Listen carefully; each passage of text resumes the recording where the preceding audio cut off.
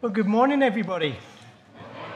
Welcome in the name of the Lord Jesus to this service of worship as we come together to praise his name, to think about Jesus, to remember the good news, the gospel, the cross. And in that context, we'll also be baptizing Fred and Sam, hopefully later in this service. A warm welcome if you're a visitor here with us. It's lovely and great to have you with us. And a warm welcome if you're joining us on the stream as well. Just one health and safety announcement. We do have an open body of water here on the platform. So if you have a young child, please be aware of that during the service. And afterwards, fairly immediately, we'll put the covers on, but please do wait until that happens before you release them. We don't want any accidents up here at the front. And also just to let you know that there is a lunch afterwards in the hall. Please do stay for that, even if you haven't come prepared for it. It'd be great to just spend that time together, enjoy each other's company, and we can talk together about the things that we've heard and that we've seen this morning through this service. We can encourage each other in the Lord. Let me pray. Time to God. Father, we thank you for bringing us together this morning. We thank you for this opportunity to worship you, to praise you, to hear from your word, to see in pictures as we baptize Fred and Sam the reality of the good news of Jesus, what he means to us, what he does for us, who he is. Lord, we pray that you would bless our time together, that your Holy Spirit would work here among us, and that we would know your presence.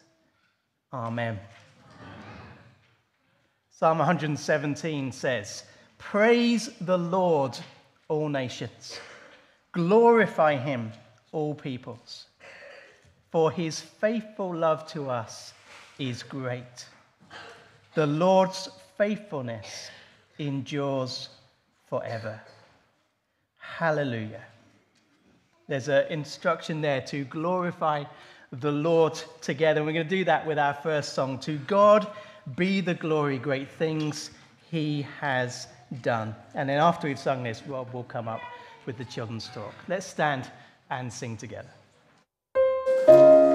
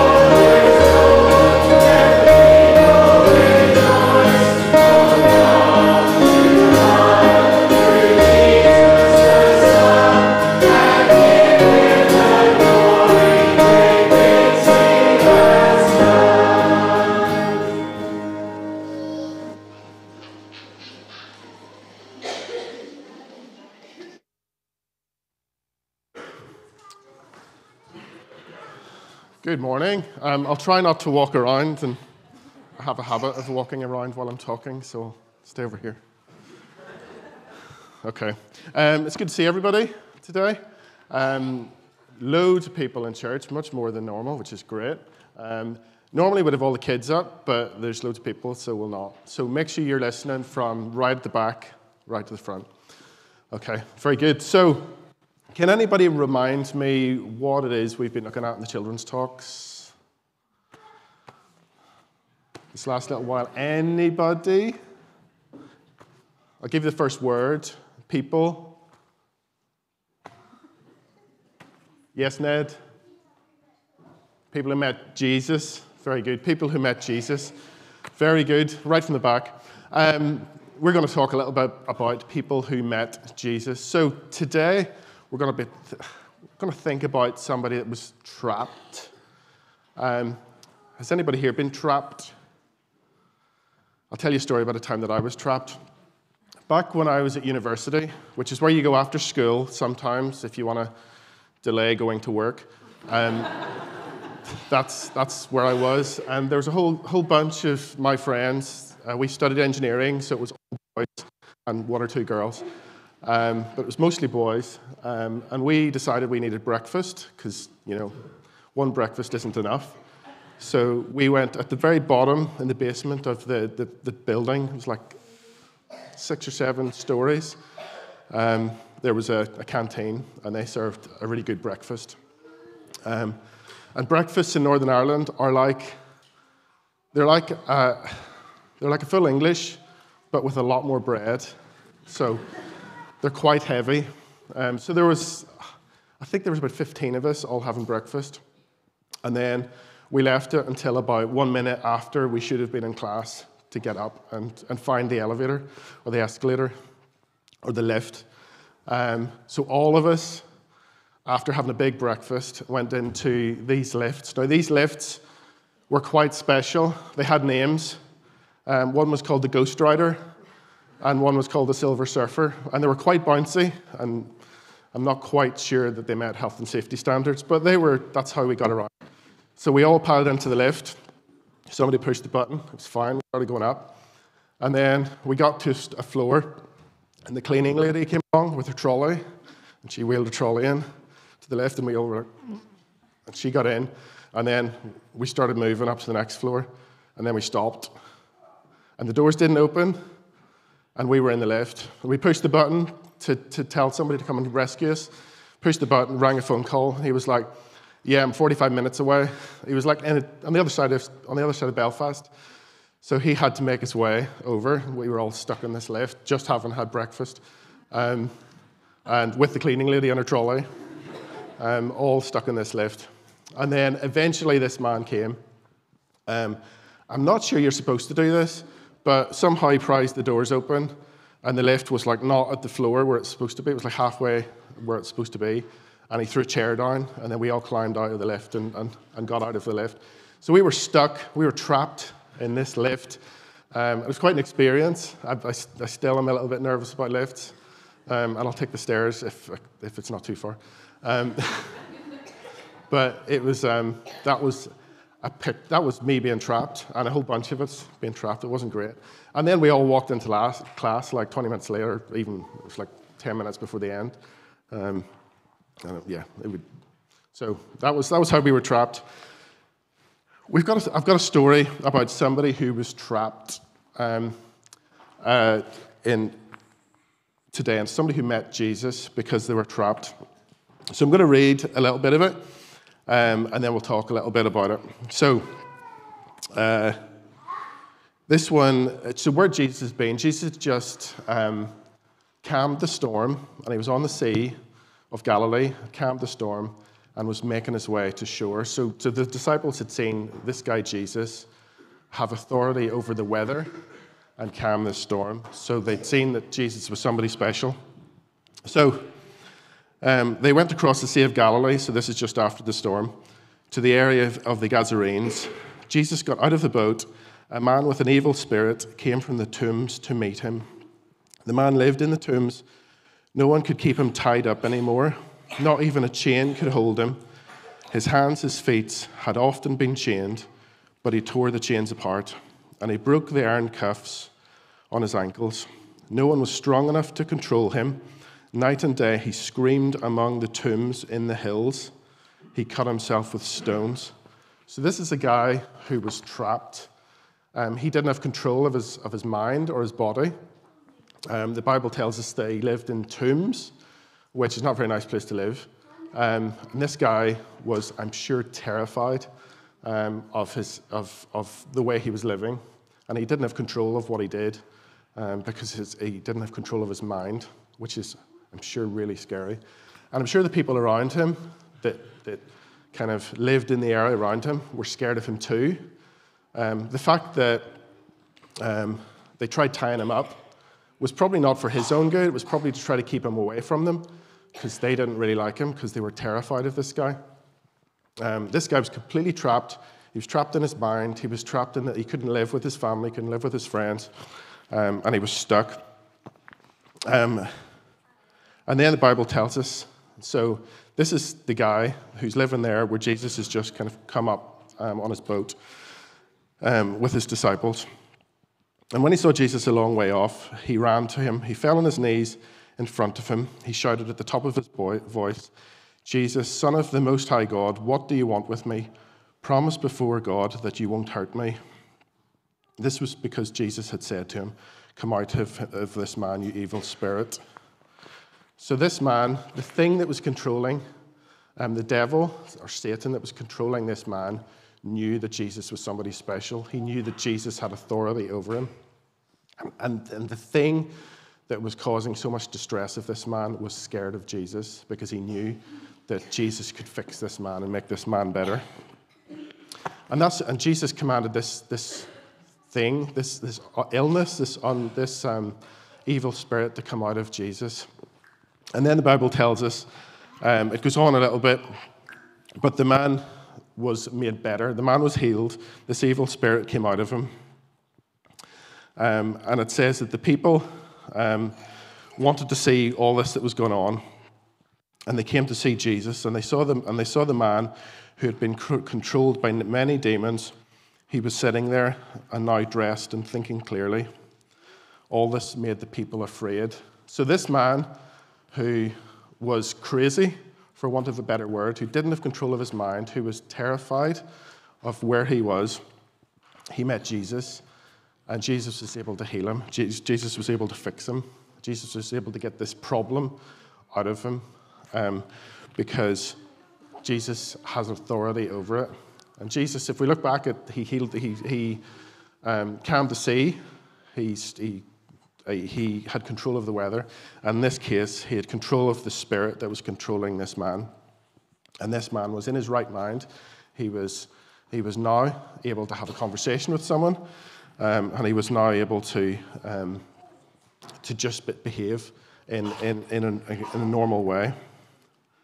And then it goes on to say, Jesus was getting onto the boat. So after all these things has happened, Jesus was getting back in the boat to go somewhere else. Jesus was getting into the boat. The man who had been controlled by demons begged to go with him. Jesus did not let him. He said, "Go home to your family. Tell them how much the Lord has done for you. Tell them how kind he has been to you." So the man went away in the area known as the 10 cities. He began to tell how much Jesus had done for him, and all the people were amazed. So this man, who didn't have control of his mind, who was terrified, who was living among tombs, Jesus fixed him. Jesus got fixed this problem.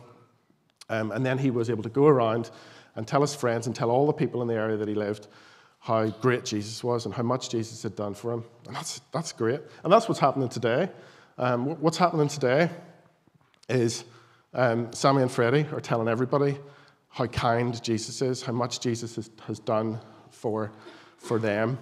And Jesus has taken our sins away. So we've all got a problem where we've got sin in our hearts. And Jesus has promised that if we ask for forgiveness for those sins, he will forgive us.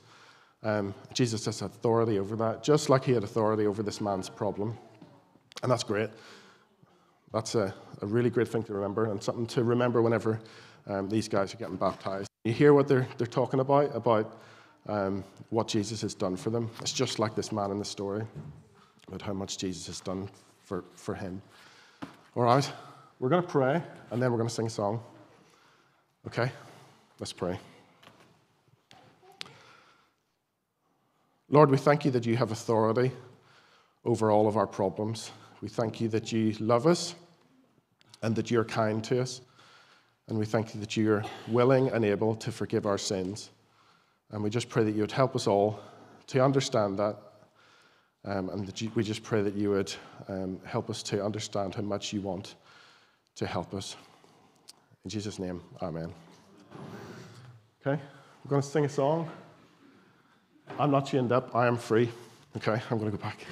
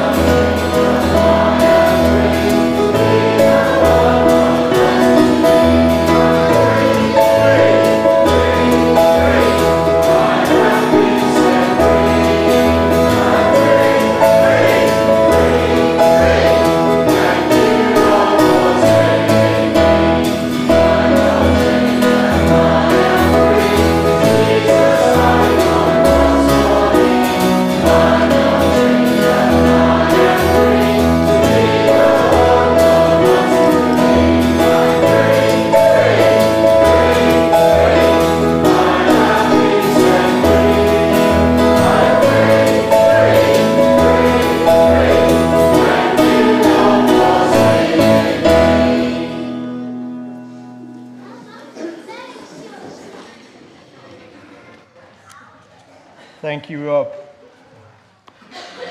So why baptism? Why baptism? Well, the Bible tells us when somebody becomes a Christian, when someone puts their faith in Jesus, they are to be baptized. They're to be baptized as a statement of that faith. We might use the word profession of that faith and commitment to the Lord Jesus Christ. And the Bible tells the church that when someone becomes a Christian, they should baptize them as a recognition that they are now a Christian, that they have been saved through God's grace.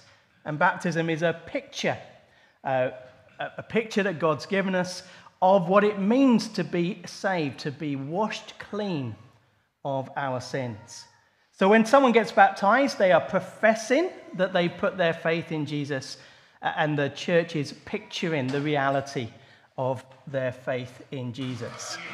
I think that's really important, because what that means is that baptism doesn't make you a Christian, but baptism is a recognition of being a Christian and a statement of being a Christian. And I want you to have that in mind as we get to the baptism later. Sam and Fred don't become Christians by going into the baptistry.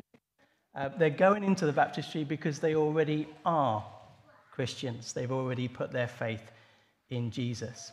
And to help us to understand how that took place, I'm going to ask each of them to come and share now their testimony, their story of faith, how they came to put their faith in Jesus. So Fred's going to go first, and then Sam straight afterwards. Thanks, Fred.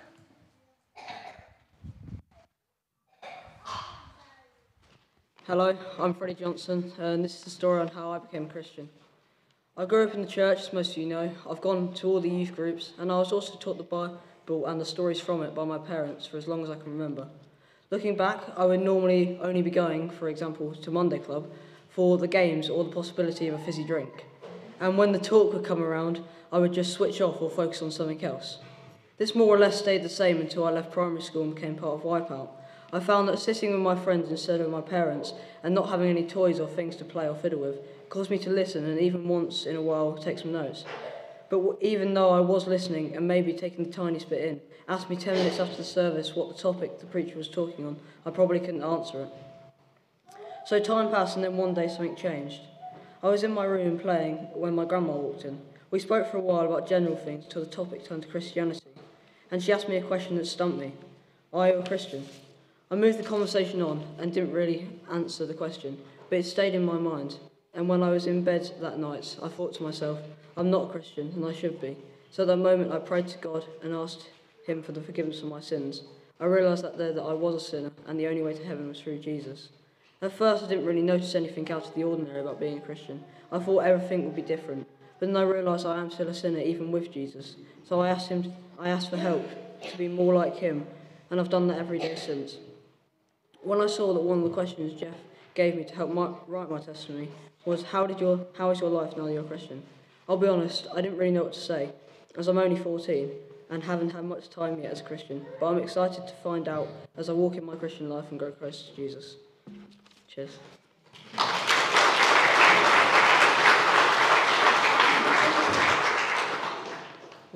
So, as many of you know, I was brought up in a Christian household where almost all my wider family are Christians.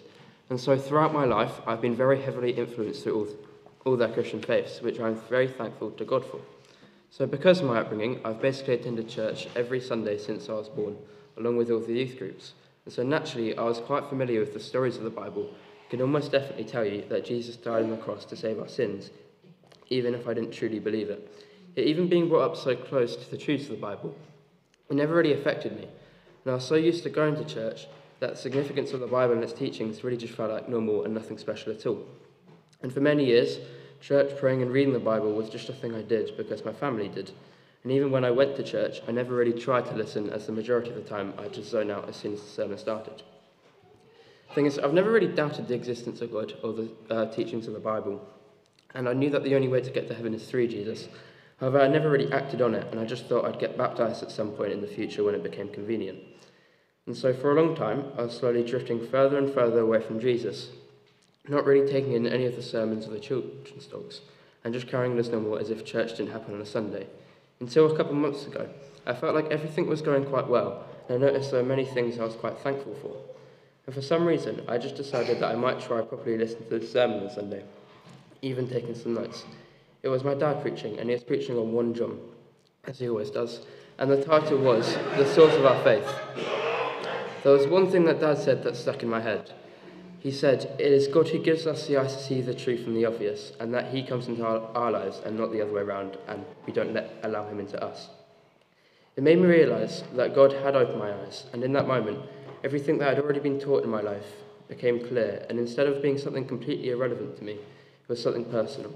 It made me realise on a personal level that all the work had already been done for me. Death had already been defeated. The only thing I had to do was recognise my sin and ask for forgiveness. I'm not sure if that's the turning point of me becoming a Christian, but it was definitely the start of something completely life-changing. And over the past couple of months, my faith and love for God has grown more and more. And I can tell you that the fulfilment that Jesus gives in my life, the gift of grace he gives all of us, and the reassurance that he is there, loving us more infinitely than we can ever imagine, is most certainly the best thing ever to happen. Not just to me, but I'm sure that every Christian in this room, and every Christian that has ever lived, would say that the sacrifice of Jesus is the most personal, the most life-changing, and the most loving thing ever to happen. The thing is, I know none of us are perfect, and although I can tell you that Jesus is always ready to forgive, no matter who you are, where you are, or what you've done. And through God opening my eyes to see these amazing truths, he has made me a Christian. And that's why I've asked to be baptised as a public declaration of my faith, and also to show anyone who isn't a Christian why following Jesus is the best decision they'll ever make.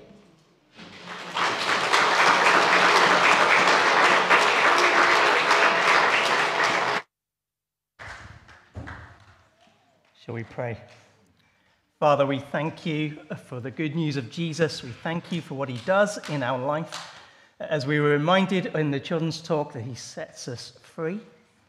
Sets us free from our sin, the guilt of our sin, the grip of our sin. Sets us free from judgment for our sin and gives us a hope of knowing you today and for all eternity. Of living in your presence without fear now and forever. We thank you that he gives us that hope through his death and through his resurrection.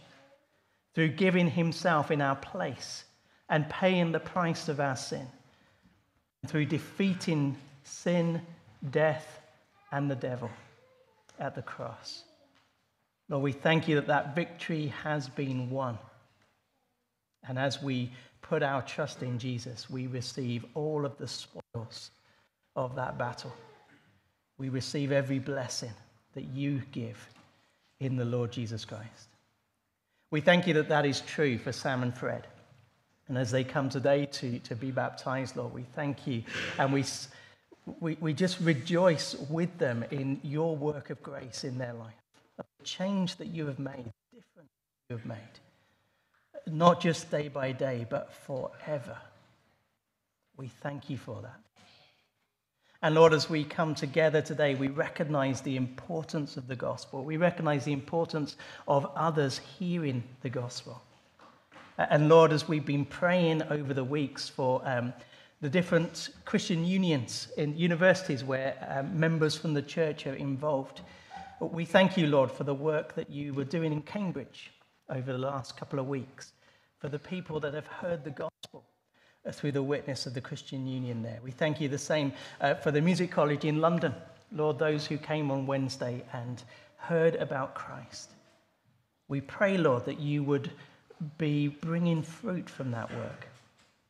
We pray for the Christian Union this week in Nottingham as they seek to share Christ with people on the campus. We pray, Lord, that you would equip them, you would empower them, you would help them, you would guide them, you would direct them.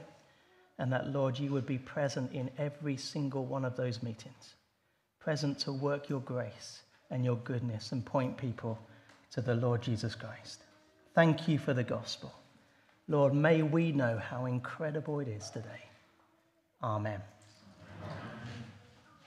We're going to sing now a song that Sam has chosen before we come to God's word. By faith, we see the hand of God in the light of creation's grand design. Shall we stand and sing?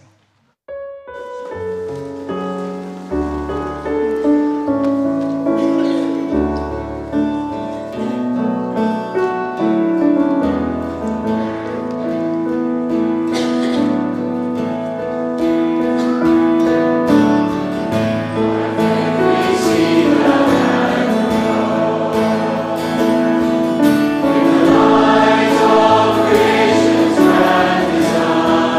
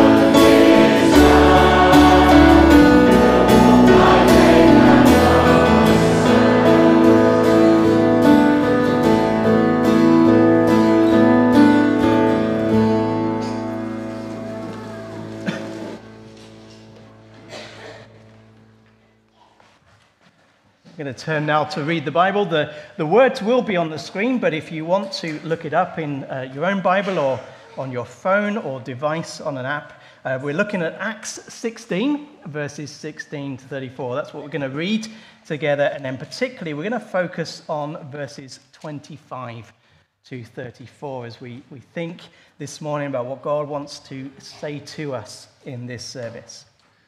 So let's read from verse 16 of Acts 16. Once, as we were on our way to prayer, a slave girl met us who had a spirit by which she predicted the future.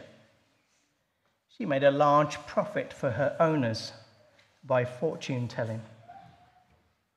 As she followed Paul and us, she cried out, "These men who are proclaiming to you the way of salvation are the servants of the Most High God." She did this for many days. Paul was greatly annoyed. Turning to the Spirit, he said, "I command you in the name of Jesus Christ to come out of her." And it came out right away. When her owners realized that their hope of profit was gone, they seized Paul and Silas and dragged them into the marketplace to the authorities. Bringing them before the chief magistrates, they said, "These men are seriously disturbing our city. They are Jews and are promoting customs that are not legal for us as Romans to adopt or practice." The crowd joined in the attack against them, and the chief magistrate stripped off their clothes and ordered them to be beaten with rods. After they had severely flogged them, they threw them in jail, ordering the jailer to guard them carefully.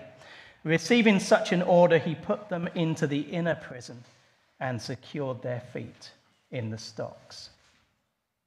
About midnight, Paul and Silas were praying and singing hymns to God, and the prisoners were listening to them. Suddenly there was such a violent earthquake that the foundation of the jail was shaken, and immediately all the doors were opened, and everyone's chains came loose.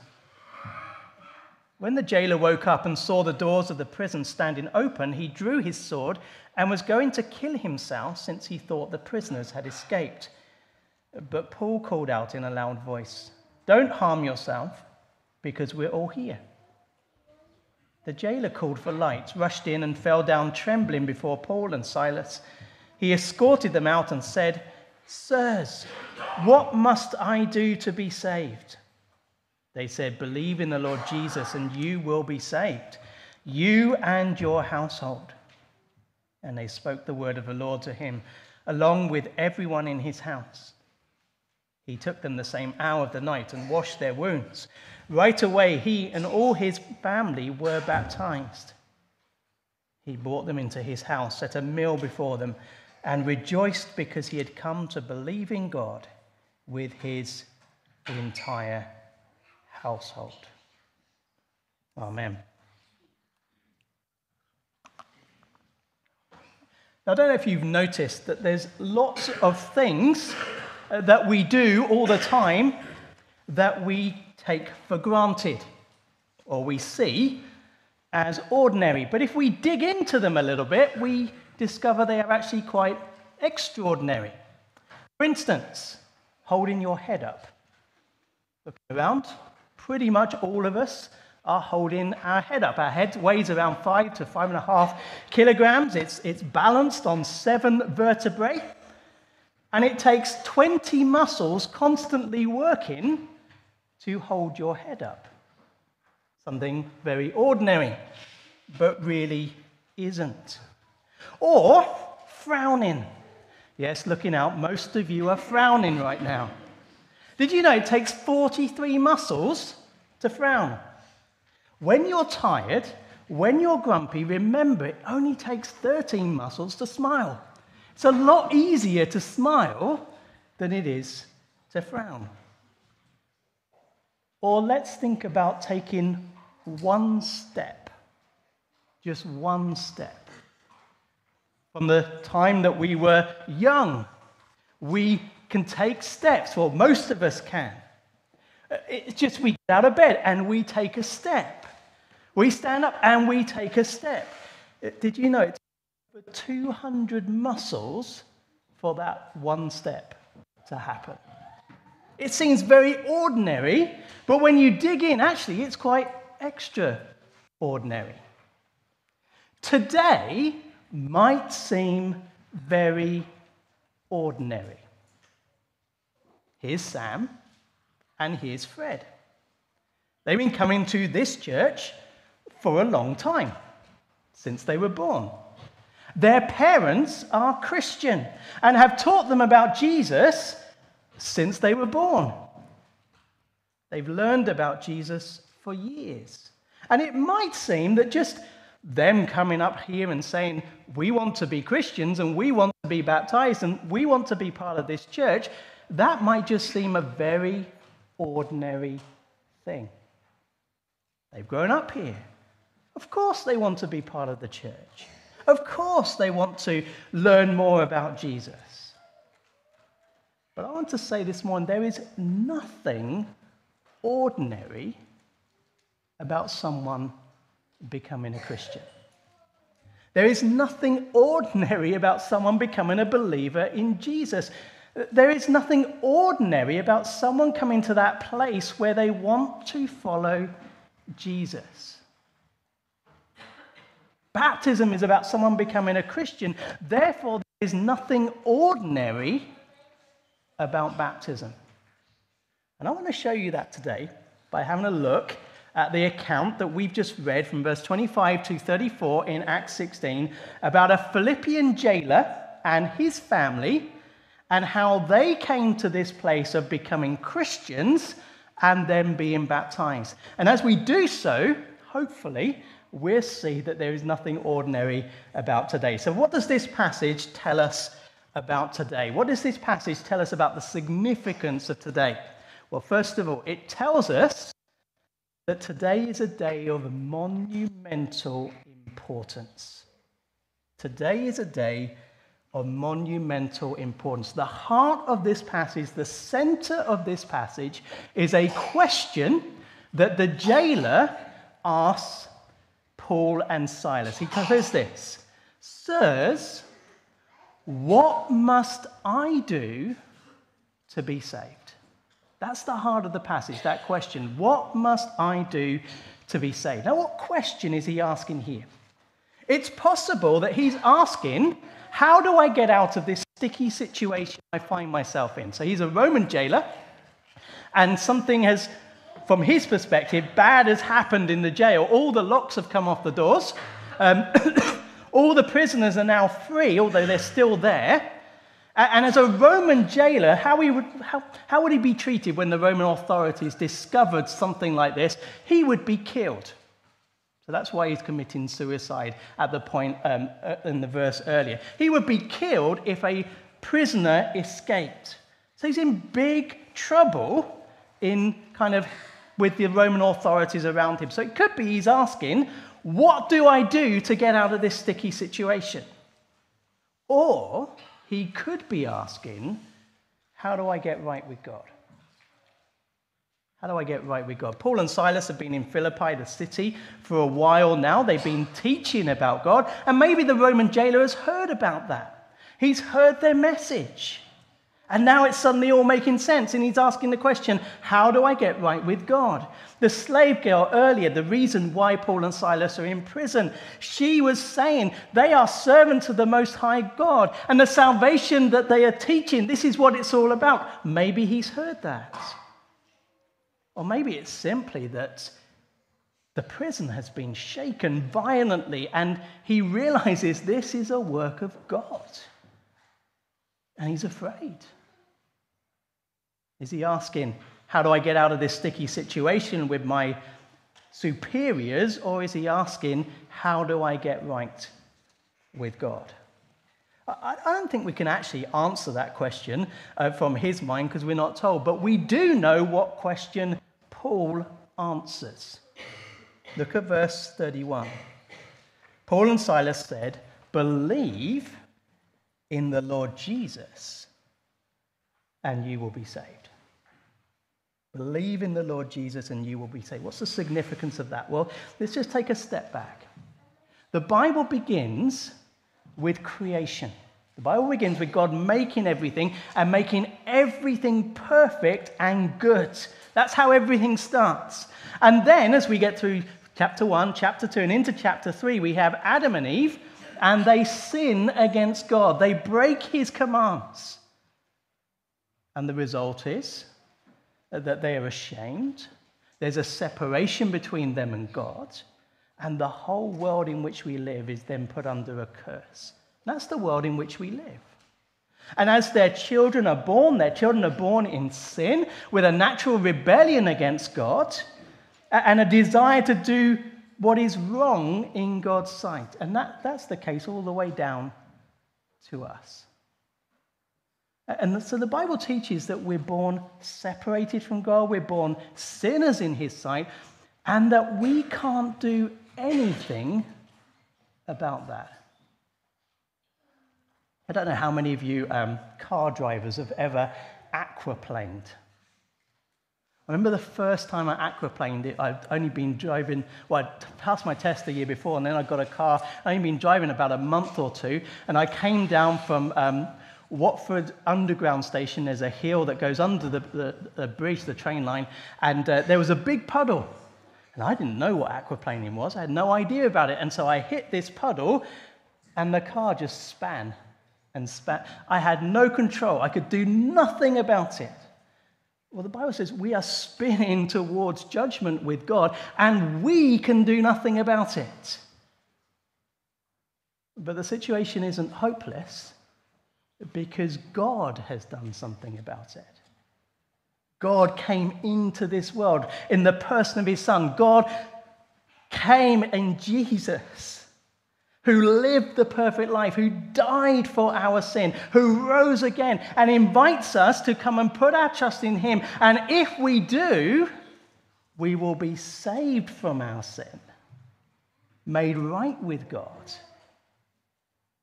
And our future is not judgment, but it's eternal glory with Jesus. That's the question that Paul answers.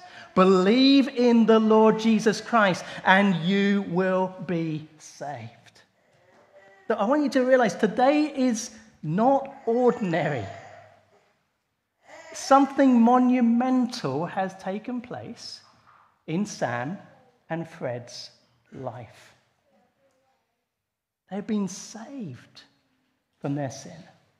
They've been made right with God. And that is pictured as in the baptism. As they go under the water, they're washed clean of their sin. And they are no longer careering out of control into judgment from God, but they are held in his loving arms as his children. And you know, the same can be true for every single one of us here. That invitation, believe in the Lord Jesus and you will be saved. There's no limits on that invitation. Paul doesn't say, if you are this kind of person, believe in the Lord Jesus and you will be saved. No, any kind of person, believe in the Lord Jesus and you will be saved. So it's a day of monumental importance. Secondly, it's a day of miraculous power. It's a day of miraculous power. There are two miracles in this chapter. In Isaiah 64 verse 1, there's a prayer. I love this prayer. It says, if only you would tear the heavens open and come down. The prayer is that God would tear open the heavens and step into this world and do something. There are two occasions in this story where we see that clearly. God tearing open the heavens and doing something. The first miracle I want to call the attention grabber. It's the earthquake in verse 26. Suddenly there was a violent earthquake, that the foundations of the jail were shaken, and immediately all the doors were opened and everyone's chains came loose. It's nighttime. All the prisoners are in their cells. They're locked away. The jailer's in his house next door. And suddenly there's this great, massive earthquake. Now, how many of you like getting birthday presents? Anyone? Only a few. Look, notice everyone who's got their hands down. Don't buy them birthday presents. What do you like doing when you get a birthday present? You hold it in your hand, it's wrapped. Are you someone who just goes straight in there and unwraps it? Or are you someone who gives it a little shake? Anyone give it a little shake? I remember one occasion my grandparents bought my aunt a present, and she gave it a bit more than a little shake. And the shock on their face, because it was a decorated egg, and it was broken when she opened it. But here's God basically taking the prison and shaking it violently, and shaking the locks out, and shaking the stocks apart, so that all the prisoners are free. That's a miracle. And as God does that, he grabs the attention of the jailer. But there's also a second miracle in this passage. And it's found in verse 33 to verse 34. The jailer took them, so they've answered this question about how can I be saved. They taught something from the word of God. And then the jailer took them the same hour of the night and washed their wounds. Right away, he and all his family were baptized. Why were they baptized? Well, the next verse tells us. He brought them into his house, set a meal before them, and rejoiced because he had come to believe in God with his entire household. They were baptized because they now believed in God. So they've heard about Jesus. They then believe Jesus. I'd love to hear the conversation when they say, now we want to get baptized. Where do we go? We know there's a river outside Philippi. Did they kind of go in the middle of the night to the river, or was there somewhere else where they could be baptized? But they've heard and they believed and they baptized. Can you see the miracle? Can you see it? No, but it's there. If we go a little bit earlier in the passage, we see something that has to happen for someone to move from hearing to believing, and if it's not there, that step won't take place. Early in the passage, the first person that Paul shared the gospel with, that we know of in Philippi, was a lady called Lydia, who was at a place of prayer. And we're told in verse 14, a God-fearing woman named Lydia, a dealer in purple cloth from the city of Thyatira, was listening. And this is what happened. The Lord opened her heart to respond to what Paul was saying. See, the Bible teaches that because we're born in sin, we are born deaf and blind to spiritual things. And in order for us to understand the gospel in a spiritual way and to trust in Jesus, God must enable us to see and to hear. I remember talking to a surgeon once, an eye surgeon, who said that from his perspective, the best pound-for-pound surgery that you can do is cataract surgery, because it's relatively cheap, it's fairly quick, but it makes a massive difference. When the cataract grows across your eye and the kind of the scales come down on your eye and your vision slowly goes until the point where you cannot see. And then the surgeon comes in and slices away the lens and puts a new lens. And after a little bit of recovery, you can see. Such a difference. Well, for us to see the truth of Christ, God has to remove the scales and put a clear lens in place. He has to open our ears so that we can hear. Or in this case, it's described as a new heart that's given. In the Old Testament, it speaks about the heart of stone being taken away and a heart of flesh that's given. For someone to move from hearing to believing requires a miracle. It requires God stepping in and doing something in their life. And so we have two miracles in this passage. There is the attention grabber, the earthquake, but there is the changed heart as the jailer and his family come to believe. And I want you to realize that today, this is not ordinary. Think of Sam and Fred's testimony. Do you notice the miracles? Do you notice the miracles that were there? The attention grabber. It's a little bit more subtle than picking up the prison and shaking it, but it's still there. One of the things that we notice here as our young people come to faith in the Lord Jesus Christ is as we hear their testimonies, it almost sounds like it's scripted. It isn't, but they all say, I used to go to the clubs and Sunday schools. It was fun. And I enjoyed the games. Fizzy drinks, that's the first time that's been mentioned. But I enjoy the games.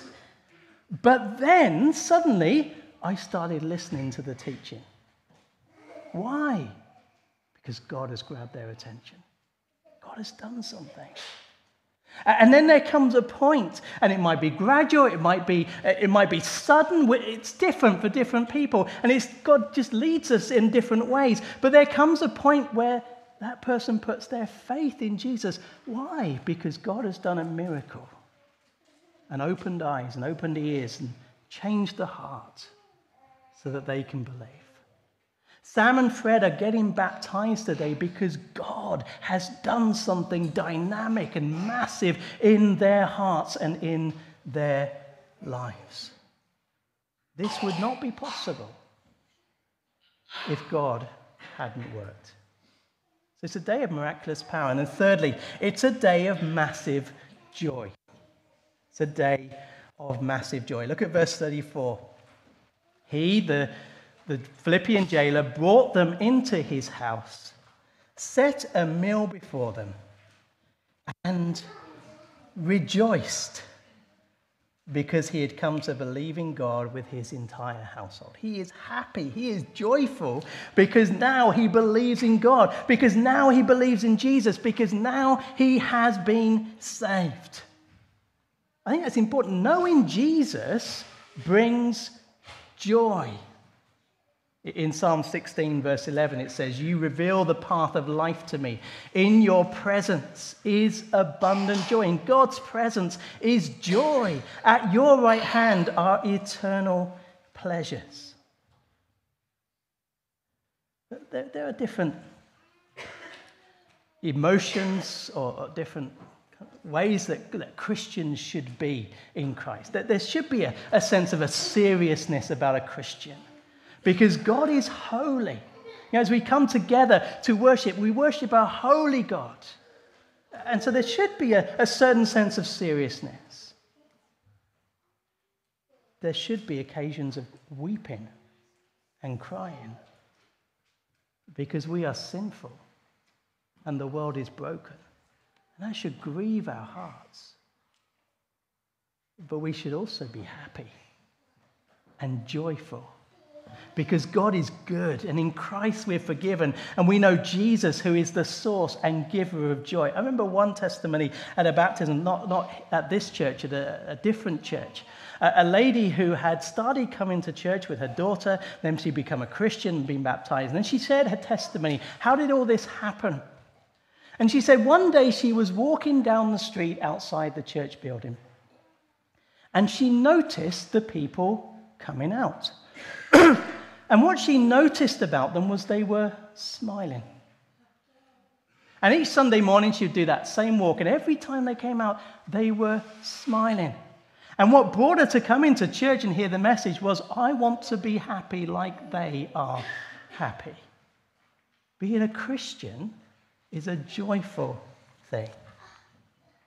Knowing Jesus brings joy. But I want you to notice, if we go right to the beginning of this passage in verse 25, knowing Jesus brings deep joy.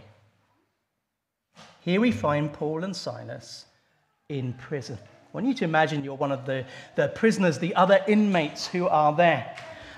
You've been there a while. I'm not going to tell you what you're in for. You can imagine what you're in for. But you're feeling pretty miserable. It's a horrible place. It's damp, it's dark, it's dirty. The food is not the best. They fired the 5-star chef, and they've just got a 1-star one now. So the food is not the best. And everybody is pretty grumpy and angry. And in come these new inmates, and you know what's going to happen to them. They're either going to be sad, or they're going to be angry, or maybe there'll be that group that have the quiet acceptance. Sad, angry, quiet acceptance. But then they start singing. They start praising. And there's joy coming from the central cell where they are. What is going on? How can that be possible? Because they know Jesus. And Jesus gives a joy that can be experienced and known even when our circumstances are at their most tragic. It's a deep joy. As we gather today, this is not ordinary. There's something monumental. Sam and Fred have been saved from sin. There's something miraculous God has worked in their life, and there is something massive. God has opened the door to a joy that is out of this world, a joy that Sam and Fred are tasting, but over the years we pray that they will know more and more deeply. And then for us all, as we step into eternity, if we're in Christ, we will experience in its fullest measure. And can I say again today, the same can be true for you. That invitation in verse 31, there are no limits. Believe in the Lord Jesus, and you will be saved. Baptism, what is it? It's getting in a pool of water, going under, coming back up. Done it at the swimming bars many times. Very ordinary, isn't it? But the reality it speaks of is extraordinary. Today is a day of monumental importance, miraculous power, and massive joy. Can I say, if this is something new to you or different to you, maybe you have questions. If you do, please do ask them. Don't feel you can't. Ask me, ask someone here that you know from the church. Please don't feel that you're putting on us by asking those questions. We love to talk to people about Jesus.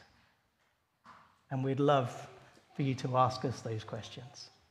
Shall we pray? Father, help us to see today as you see it. Help us to understand today in terms of the gospel and what has taken place in lives in Fred and in Sam, what you have done in them and what you have now brought them into by bringing them into Christ and into your family, into the joy of knowing you. Father, let us celebrate that as we baptize them in a few moments. Amen. Well, we're going to now sing the song that Fred chose for this morning, Christ, our hope in life and death. Shall we stand and sing, and then Doug and Jeff will get into the pool and do the baptisms.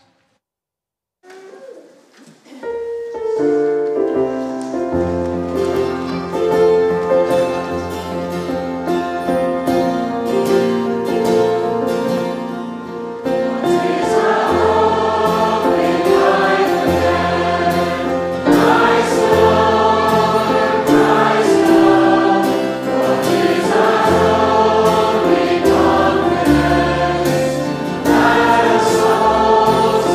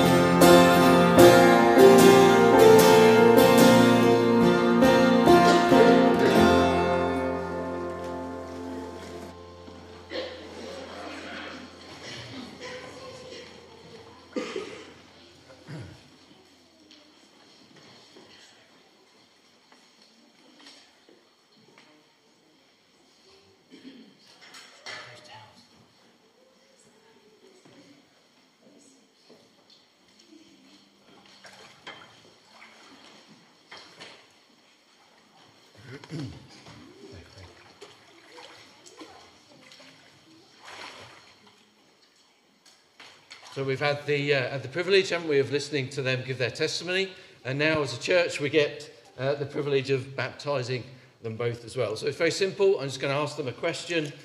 They will, I hope, answer in the affirmative, and then we'll baptise them, and then we'll do Freddie first, and we'll do Sam, and then Jeff will pray for them both afterwards. Please, please feel free if you want to clap or express joy after each baptism. That's absolutely fine.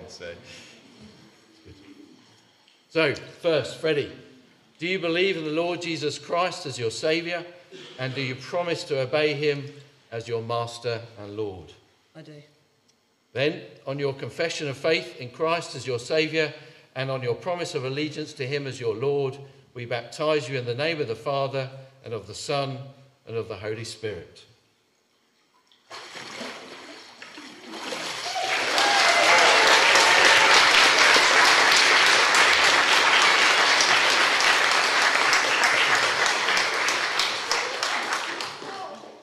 And Sam, do you believe in the Lord Jesus Christ as your Saviour, and do you promise to obey him as your Master and Lord? I do. Then on your confession of faith in Christ as your Saviour, and on your promise of allegiance to him as your Lord, we baptise you in the name of the Father, and of the Son, and of the Holy Spirit.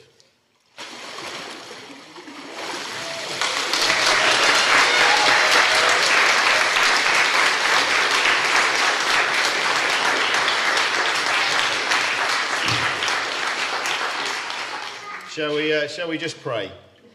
Father God, we want to thank you for what you have done in the lives of Sammy and Freddie. Thank you for the way you revealed yourself to them. Thank you for the many things that they knew and yet had not accepted until you opened their hearts and opened their eyes. And we thank you for working in that way. I want to thank you for Doug and Jess and for Jamie and Carrie and their prayers over the years. I want to thank you for the prayers of the wider family too, and for the church family as well, that you have answered in bringing these young men to salvation. We want to pray, Lord, that you would be with them as they grow in their faith, as they walk with Jesus each day. Please, Lord, would you go with them? Would you give them the strength that they need, the courage that they need, the humility that they need to live for Jesus each day? Thank you, Lord, that you've made these cousins brothers. And thank you, Lord, that you've made them brothers to all who are yours here and all who are yours. And we just ask, Lord, that they would be a blessing to us here, blessing in their families, blessing wherever you take them, but also that we would be a blessing to them too. And we commit them to you now in Jesus' name. Amen.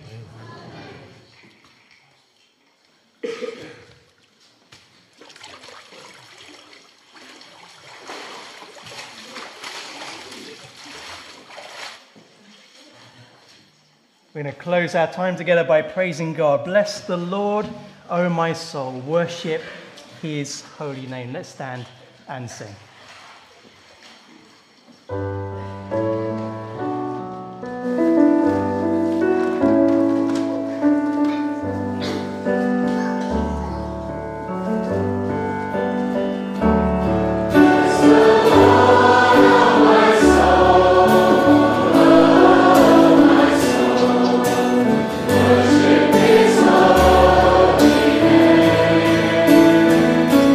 Sing like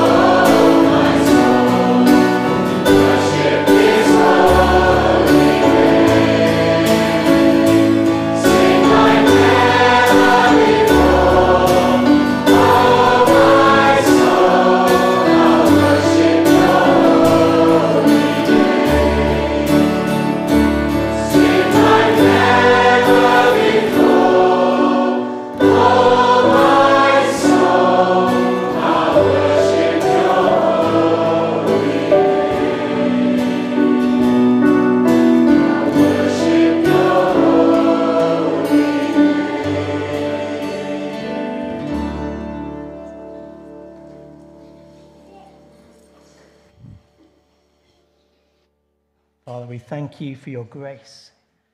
Thank you for being with us by your Spirit this morning. Thank you for the reminders of Christ. We pray, Lord, that we would know your peace, your joy, hope in Jesus as we go through today and into the week. Amen.